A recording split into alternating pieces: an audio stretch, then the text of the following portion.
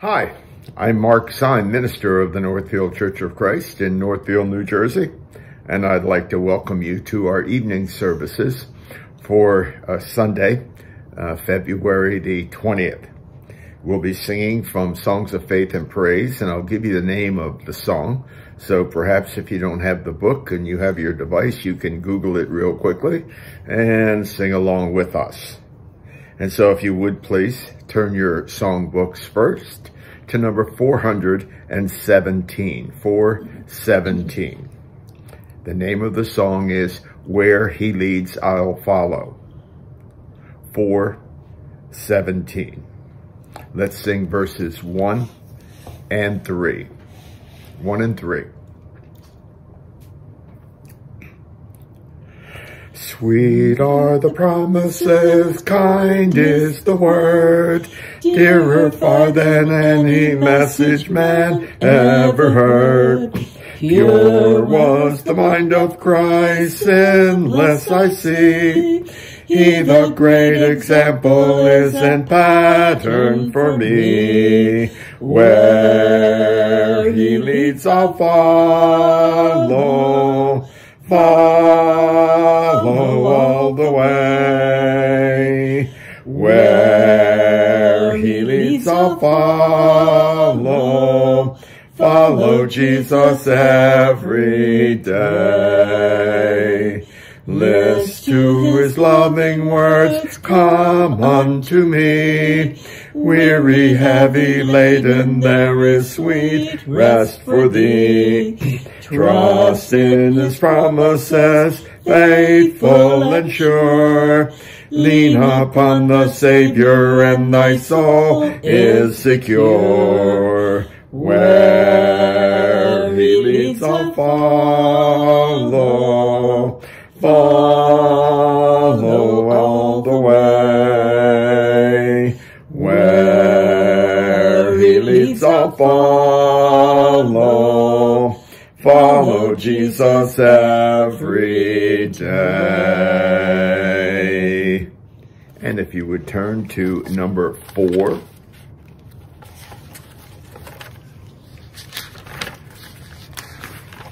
Number 4. And the title of this song is To God Be the Glory. To God be the glory.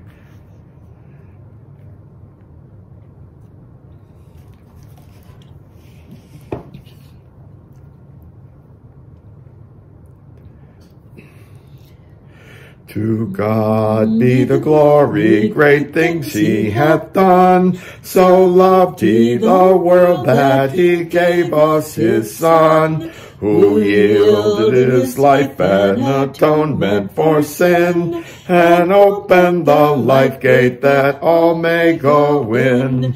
Praise the Lord, praise the Lord, let the earth hear his song. Praise the Lord. Praise the Lord, let the people rejoice. Oh, come to the Father through Jesus the Son, and give him the glory, great things he has done.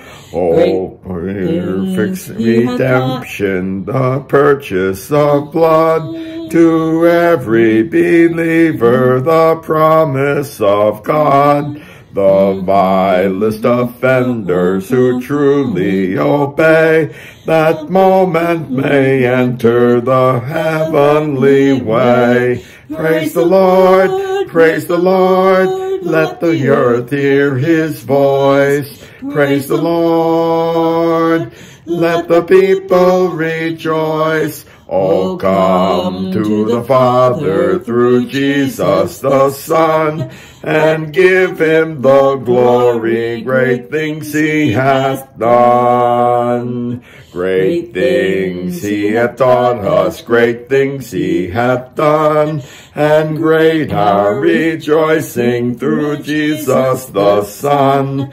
But purer and higher and greater will be our wonder, our transport, when Jesus we see. Praise the Lord, praise the Lord, let the earth hear his voice. Praise the Lord, praise the Lord, let the people rejoice. Oh, come to the Father through Jesus the Son, and give him the glory. Great things he hath done.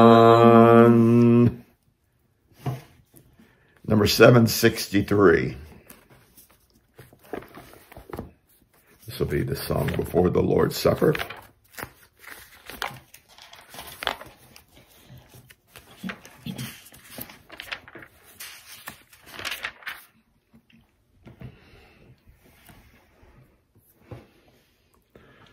Let's sing verses 1 and 3. 1 and 3. O Master, let me walk with thee in lowly paths of service free. Tell me the secret, help me bear the strain of toil, the fret of care, in hope that sends a shining ray far down the future's broadening way, in peace that only thou canst give. With thee, O Master, let me live. We are instructed on the first day of the week to come together. This is the Lord's Day. This is Sunday. This is the day that Jesus rose from the dead. And so we call it the first day of the week. And one of the things that we do when we gather together in worship is we break bread together according to Acts chapter 20 and verse 7. Jesus instituted the Lord's Supper in his last night with his disciples. And when he did that, he broke bread and he let them know that this would represent his body. And then he took a cup and said it would represent his blood. In the 11th chapter of 1 Corinthians, the Apostle Paul encapsulates that just about the same way that Jesus did it on that fateful night. And so as we gather about the Lord's table, let's think of the body and the blood of Jesus Christ, the body which he gave up for us, the blood which is the substitute for our sins and is what will wash away our sins. Let's pray for the bread. Our God and Father, we're so grateful that Jesus was willing to give up his body, that we might live. We're so grateful for that great plan that you had from the very beginning, and that Jesus was willing to do what he did and was the path for us to grace and mercy and the possibility of eternal life with you. Help us as we partake of this bread to remember what Jesus did in giving his body up for us. We pray it in Jesus' most holy name. Amen.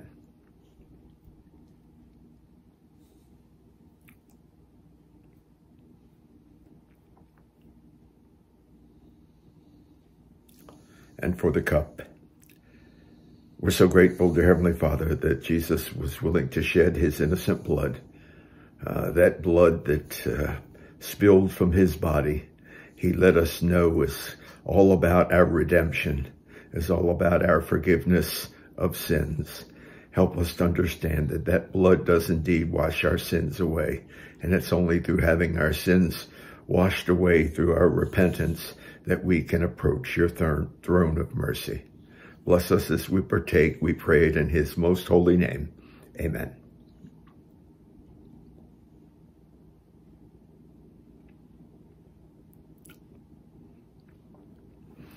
And at this time, as a matter of convenience, we know on the first day of the week that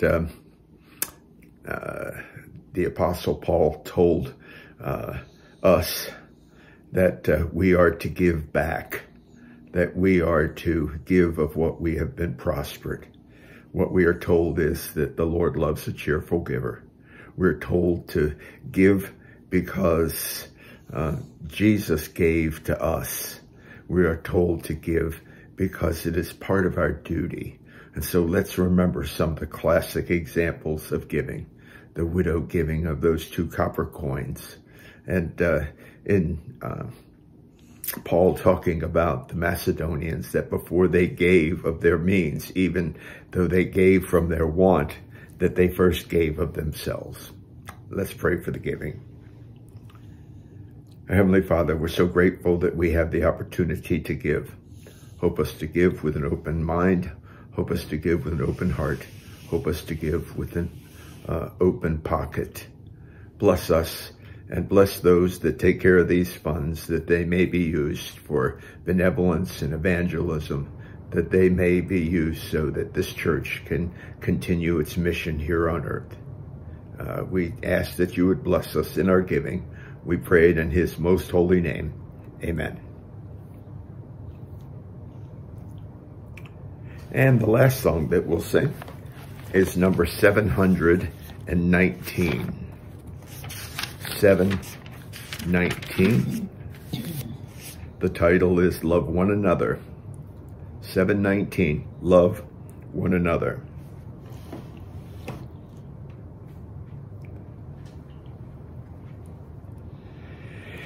Angry words, oh, let them never from my tongue unbridled slip. May the heart's best impulse ever check them ere they soil the lip. Love one another. Love each other. Love each other. Children, obey 'Tis the Father's blessed command. Love one another. Love each other.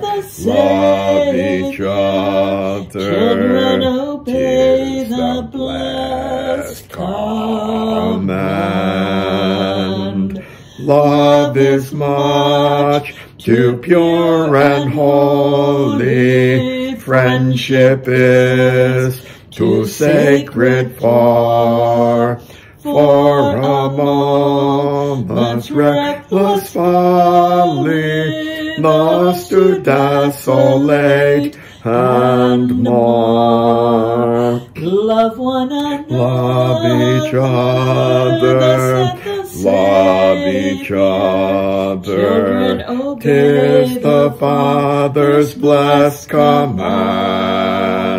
Love one another. Love each other. Love each other. 'Tis the blessed command. Let our words be sweetly spoken.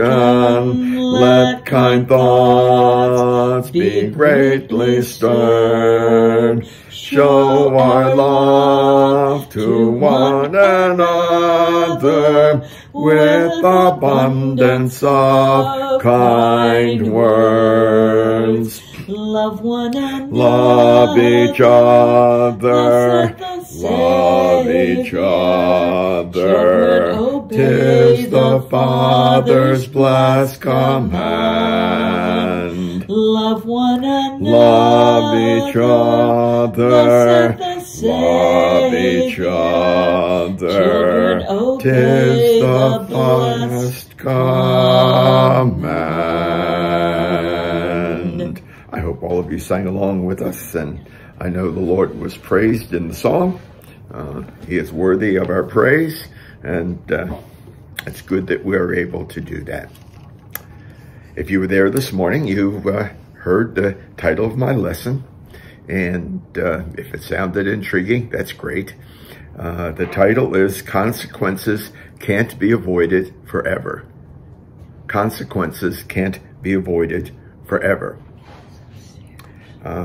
In the late 40s, I don't remember that part, even though I was alive, on radio, there was a show that was called Truth or Consequences.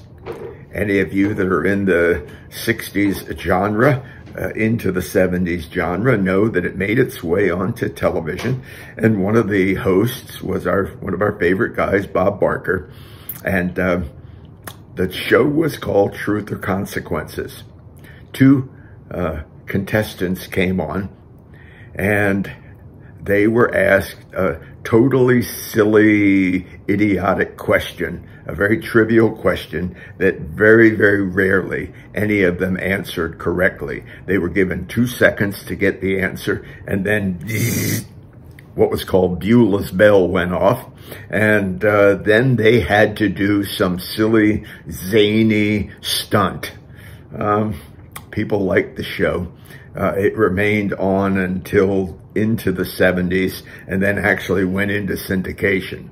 Truth or Consequences? I brought that up because it is in my lesson this evening. If you turn to the 6th chapter of the book of Romans, Romans chapter 6, down to verse 21.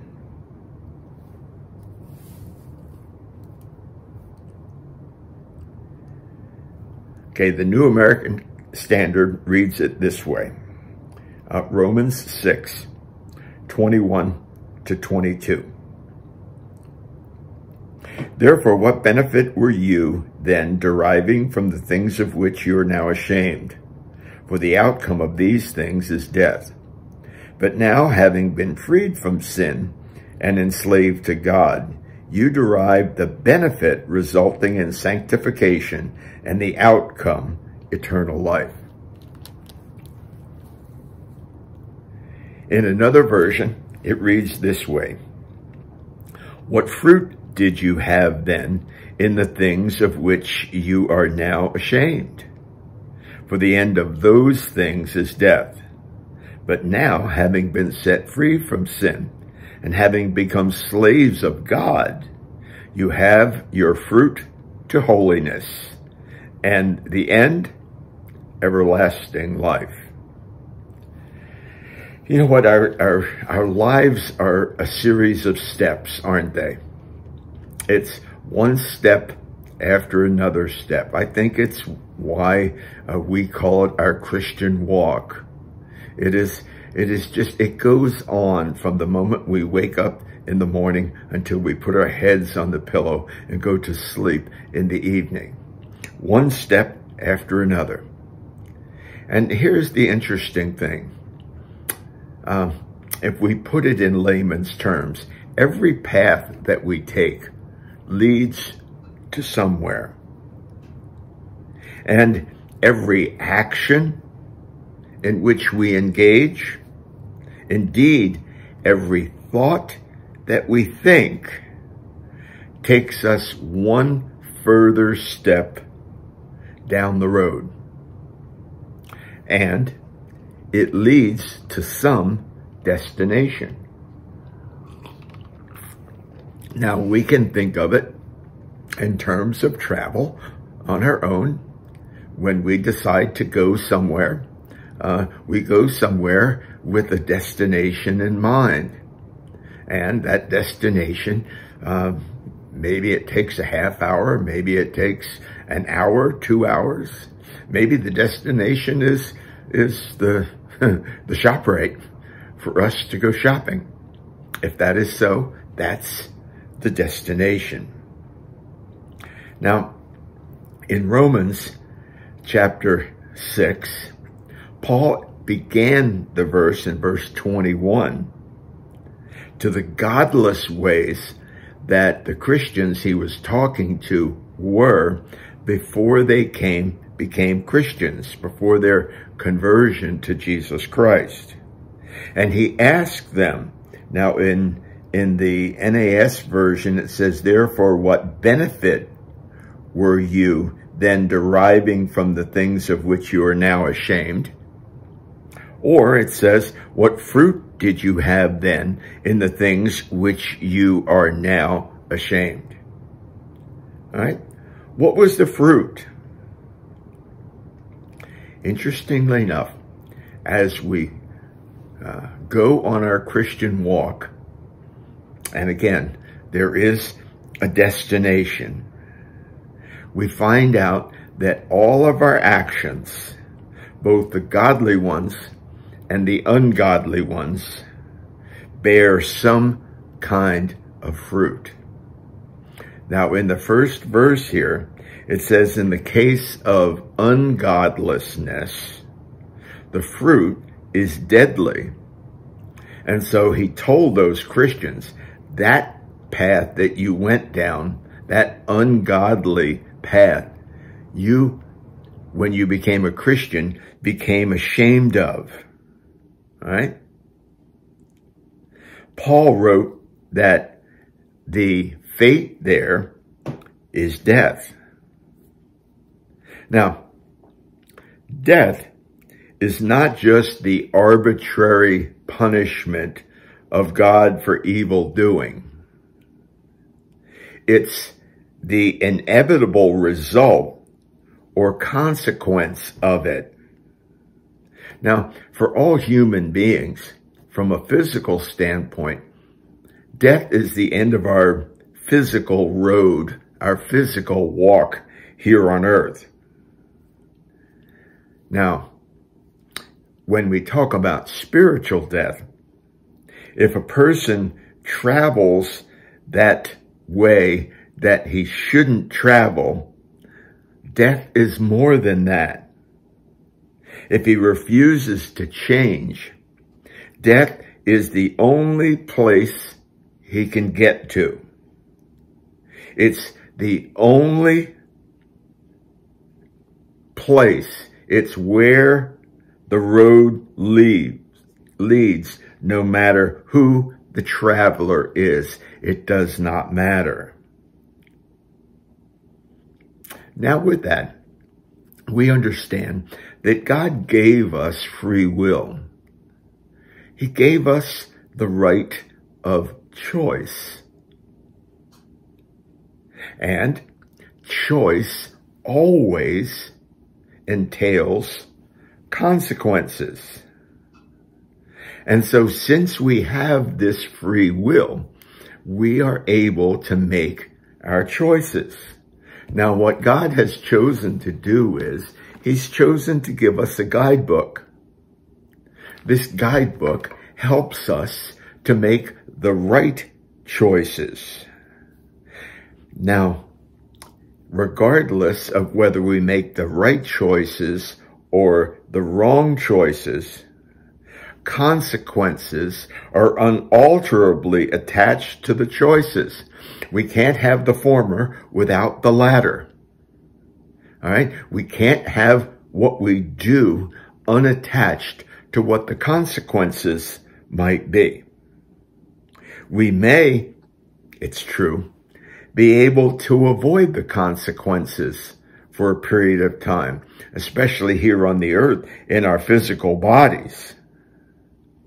But we can't do so forever. You know, as workers, we all look forward to payday.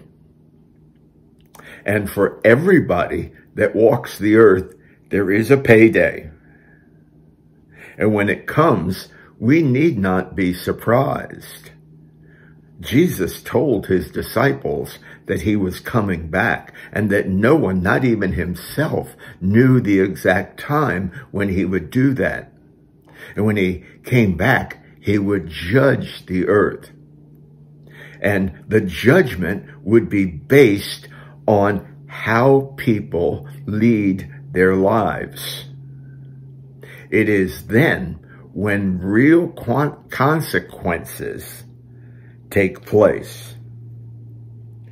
Now, it's an immutable principle, and it's dotted through the Old Testament. It's reiterated in the New Testament. If we look in Galatians chapter 6 and verse 7, that says, whatever a man sows, that he will also reap.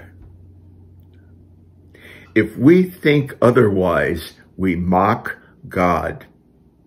This is a godly principle. We know from the parable, the wheat and the tares, that the farmer planted wheat and an enemy came in and planted these weeds. And there was a difference between the weeds, the tares, and the wheat. And so understand, when the believer separates the sowing and reaping principle, God is mocked in this. And it's not just eternity.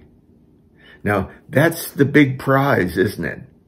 That's what each of us is striving toward. Each of us is striving toward living godly lives, so our destination will be eternity with God.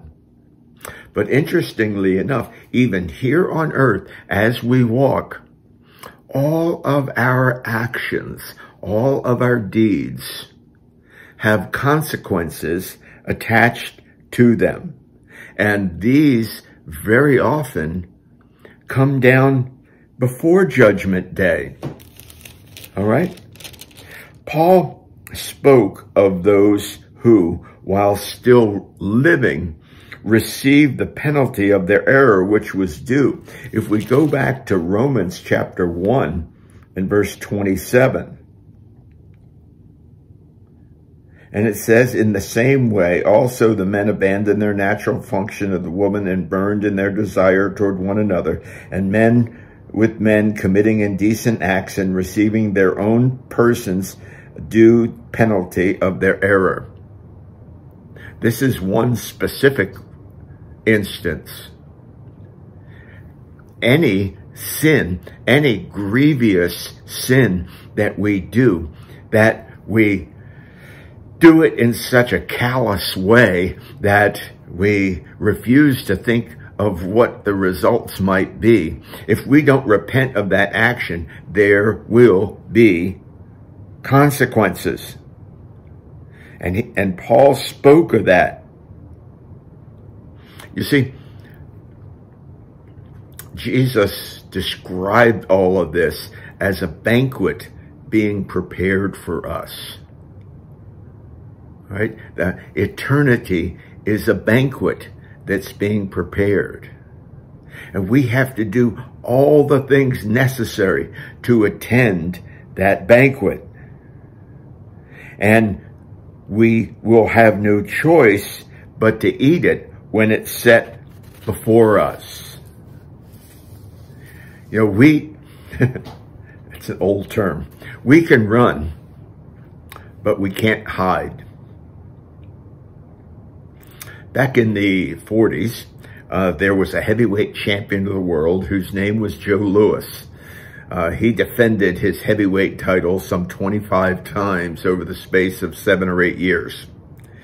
He faced a light heavyweight named Billy Conn.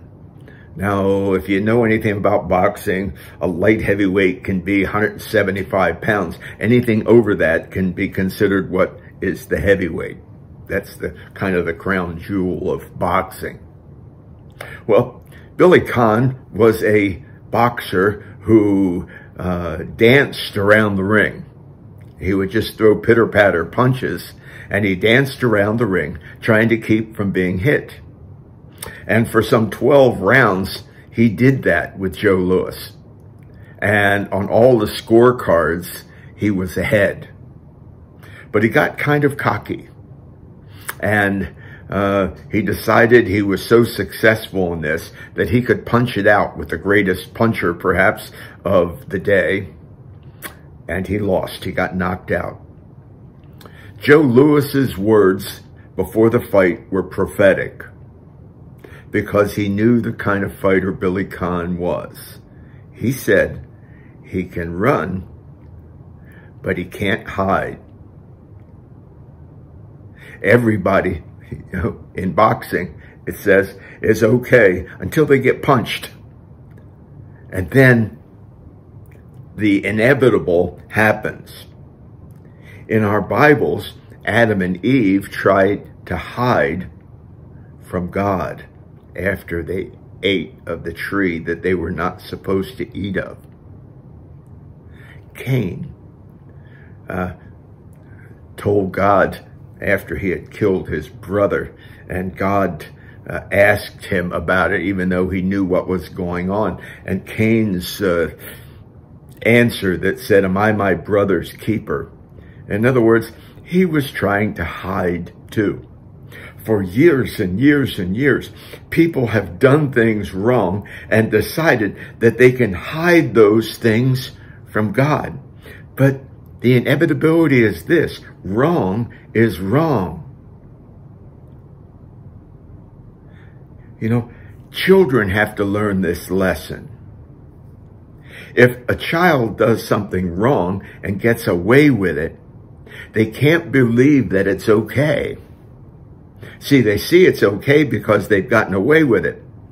But there are consequences. And so this is called the law of cause and effect. And it is no respecter of persons. It will catch up to everybody sooner or later. There are always consequences. And so we need to remember this.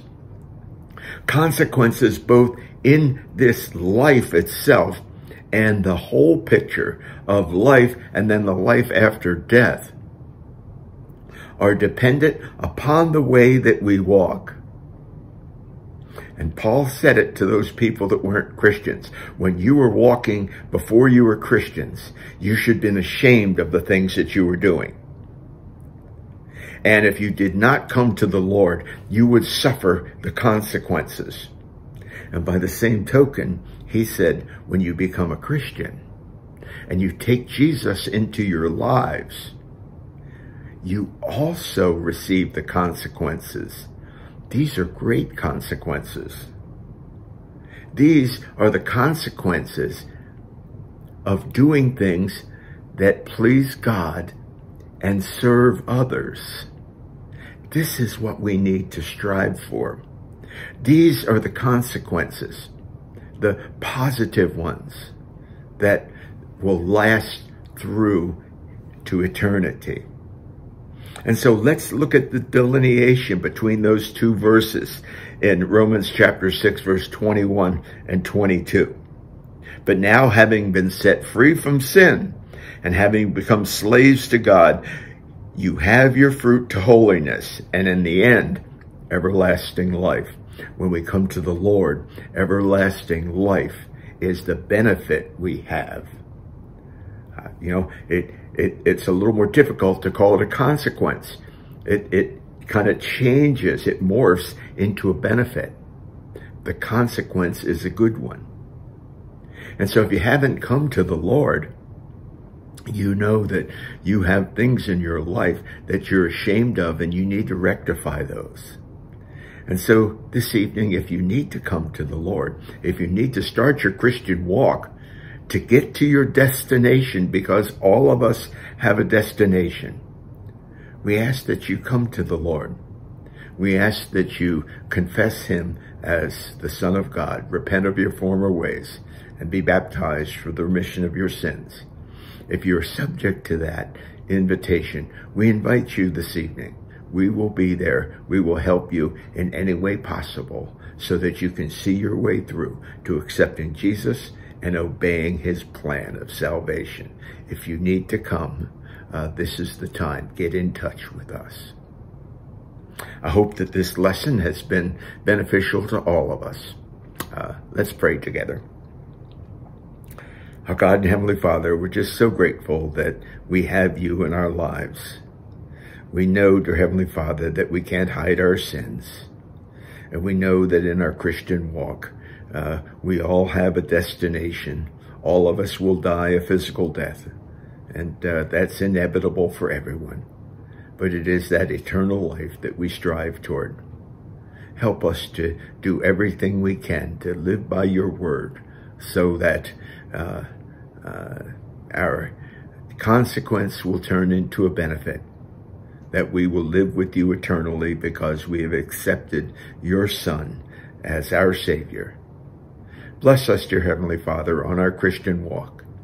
Help us to say and do the things that we ought to so that you will be pleased, because we want so much to have that wonderful relationship with you in which we are being your servants.